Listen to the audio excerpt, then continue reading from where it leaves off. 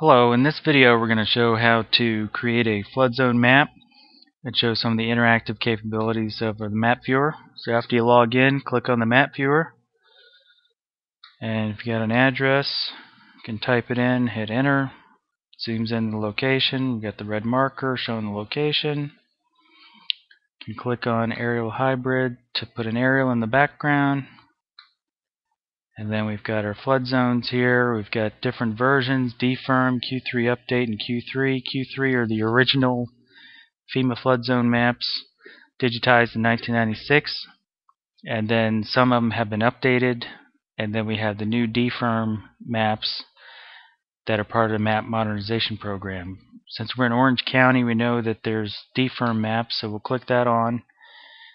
And we see the flood zone overlay. We've got AE, which is in the flood zone. X is out of the flood zone. You can click on the I tool to click in the parcel.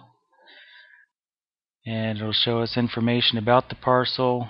It's showing that this part of the parcel is in the X zone.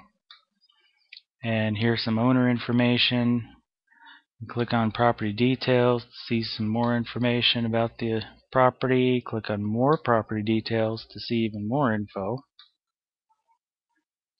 And then we can go back to the map tab, close this up, and we can pan around, zoom in and out.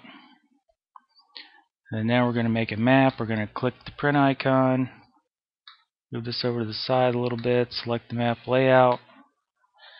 Notice we have the orange box. This shows the area that's going to be printed. If we click in the box, click on the orange circle to slide it around. We can also resize the box, put in a title, click print map, and we have to wait a second for the map to show. And a PDF file is going to be created. Usually it takes it up to a minute for it to print. And then we're going to keep it, we're going to look at it, and here's our map. The title, legend, scale bar, etc.